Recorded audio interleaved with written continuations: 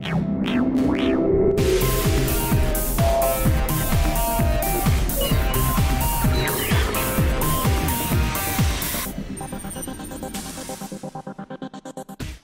Alexander here with Broadcast Beat. We're here at Broadcast Asia 2017, and I'm at the TiVo booth with Charles. How are you? Very well, thank you.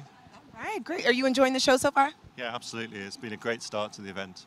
Yes, I would have to say so. We're at day one. We're having a good time in Singapore. So please tell me all about TiVo and what you guys do. Yeah, sure. So actually it's really great for us to be here at the Broadcast Asia 2017. The first time as the new TiVo, and certainly the new TiVo here in Asia. TiVo, many people will know, has been synonymous with entertainment technology over the years. And we're one of the world's leading companies in entertainment and content discovery. So as TiVo, what we're really focusing on here at this show is around the solutions that we have for the Asia-Pacific market. Right the way through our dynamic entertainment metadata, through our search and recommendation systems, through to the award-winning TiVo user experience that everybody knows us for. All right, absolutely love that. So what are you guys showcasing here? Let's talk about some specifics about that. Yeah, so some of the things that we're really showing here is some of the products like our QBTV product, which is a user experience aimed at a really cost-effective user experience aimed for the developing markets. Through our search and recommendation technology, and particularly our conversational voice technology, which we've launched with major operators in the US and in Europe now. Which takes voice discovery to a new level and really helps to simplify the user experience again. Removes the need to actually search for search and allows you to just be able to say what content you want, be it an actor's name or a title, but not even that, just being able to say like a line from a movie. Or actually not having all of the information, so remembering that a particular actor starred in a program about a particular place and be able to ask that question as well. Gosh, that is really helpful, especially for the people that need to ask that way. Not everybody remembers everything, so it's amazing. You guys are leading when it comes to research programs, so tell me more about your latest news in that and what's coming up. Yeah, so on the research side, one of the things that TiVo has always done is actually take a real active interest in understanding the consumer. The consumer is the person who uses the product at the end of the day. And so every year we undertake a number of different research studies. We do a large global study, and then we do specific studies in different markets, like our quarterly study in the US, where every single quarter we go back to the same group of people and really see how their entertainment consumption is developing. Some of the things that we've seen over the last year, and one of the things that was really key was a concept that we called show dumping. Which is where people have invested a lot of time and effort into actually watching their favourite shows, but then have stopped watching it.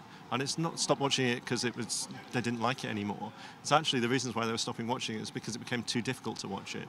And there's a number of reasons for that. Some of the reasons were it had changed from being available in one place and it was no longer available there, or it had gone on to a different service and had gone behind a paywall and they didn't have access to that content anymore.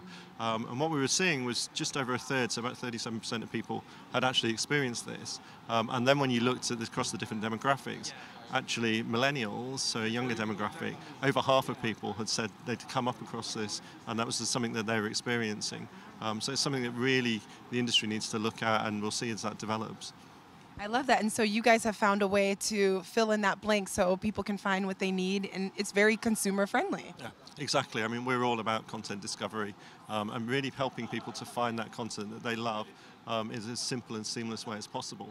And we're doing that in other ways as well. So, for instance, one of the other pieces of news recently was around what we call our studio broadcaster and network packages in our metadata business, where we're helping broadcasters to enable a much richer set of entertainment metadata to be available about their content, which really helps them to do things like be able to monetize the back catalogue, be able to help people discover some of that older content that maybe wasn't necessarily had the information available to be able to surface it in today's search and recommendation experiences that need a lot richer level of metadata. Wonderful, I love it. So just from a personal level, how are you enjoying the evolution of TiVo and what you guys have to offer? So, I mean, from a personal level, I think it's fantastic. What we've taken is we've taken a number of different brands brought them all together and brought those products and solutions together to enable a best of breed right across the whole entertainment discovery space.